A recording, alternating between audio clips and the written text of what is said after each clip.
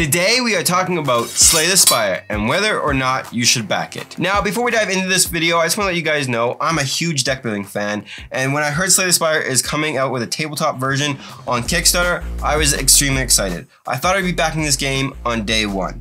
But now that the campaign is coming to an end and we've seen pretty much all the daily unlocks, I want to discuss if this game is right for you and whether or not it's worth backing. And that's what I want to talk to you guys about in this video, letting you guys know my thoughts and opinions, give you guys an idea how this game plays so you can judge if this game is right for you. Slay the Spire, the board game, is a cooperative adventure deck building game that is based off the popular video game, where you are playing as asymmetrical characters traveling up a spire, trying to survive and defeat a boss. Along the way, you'll be upgrading and gaining new cards for your deck, as well as gaining potions and relics that will help aid you on this quest. Now, the biggest difference between the video game and the tabletop version is how this game plays cooperatively. See, in the tabletop version, enemies spawn in different rows based on how many players there are. The players can work together to defeat all the enemies in different rows, but the enemies can only attack the players that are in their row. Well, I should say only basic enemies can attack players in the row. There are more advanced elite monsters that can do more damage to other players, and of course the boss can attack all players. But that is the basic idea behind this game, is that you're defeating waves of enemies, upgrading your cards until you reach the final boss. Once combat has ended, players will gain rewards based off what enemies have been defeated, and then they can choose what pathway they would like to move to next. Some of the encounters that players will discover are events that could help hinder or aid players, face off more basic enemies or more challenging monsters like elite enemies, until they reach the end of the act where they'll face off against a big bad boss. Now, the acts are the way for players to continue playing the game with every card they've collected so far, instead of starting from scratch each time they play. Because in this game, you get to keep the cards that you upgrade between acts. You can also keep your potions and relics and any new abilities that you get and bonuses from act to act, as long as you survive.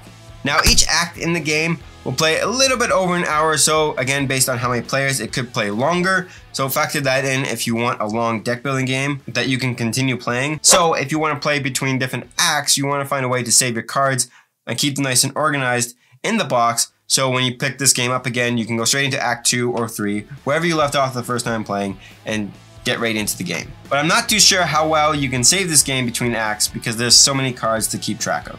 Which brings me to talk about the price, because this game has a lot of cards and a lot of card sleeves. Now, why is there a lot of card sleeves? Because this game has an upgrade system between cards. When you upgrade a card, you simply turn it over and you get the upgraded version of that card.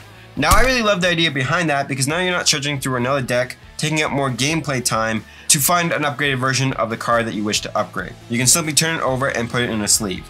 But because there's so many sleeves, that's why this game is probably at a high price point, because sleeves can be expensive. Personally for me, I don't see a good reason to back it now and not wait to retail to see the final price of this game, because I do believe this game will be cheaper in retail. There's not really any Kickstarter exclusives.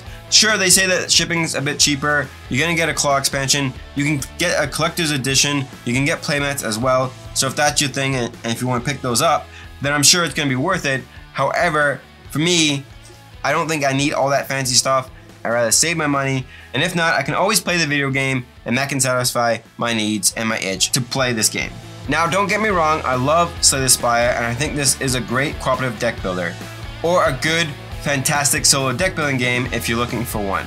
I do think if you like the video game, then you'll also really enjoy the tabletop version. However, I would just ask yourself, would you rather play 15-20 minutes of Slay the Spire, or play hours and hours of the tabletop version instead? Plus, the tabletop version has a lot of maintenance when it comes to setting it up and taking it down. So factor that in if you're thinking about backing this game. Do you really want to spend all that time keeping track of the cards, setting it up, taking it down, deconstructing your decks?